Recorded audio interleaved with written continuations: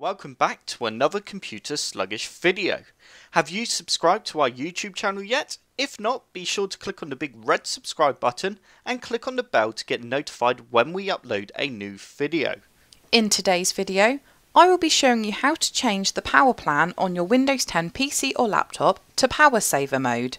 To do this, all you need to do is go down to the bottom left hand corner of your screen and right click on the Windows Start menu icon. You now need to go on to Power Options. You now need to click on Additional Power Settings. And as you can see, by default, mine is actually on the balanced power plan. So you now need to just click on the power saver and your PC will now change over to the power saver mode. This can really help save energy by reducing your computer's performance where it can. So if you're on a laptop, it might increase your battery life, or it might just simply save you some of your energy costs. You can actually click on Change Plan Settings, and in this settings menu you can play around with the sleep and display settings. So if you want to make the display turn off for a longer time, you just click on the drop down menu and choose one.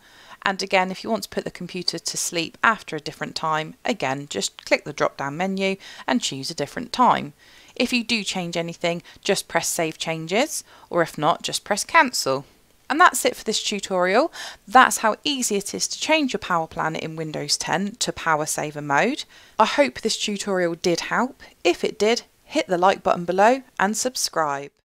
Don't forget to check out my social media channels and forum.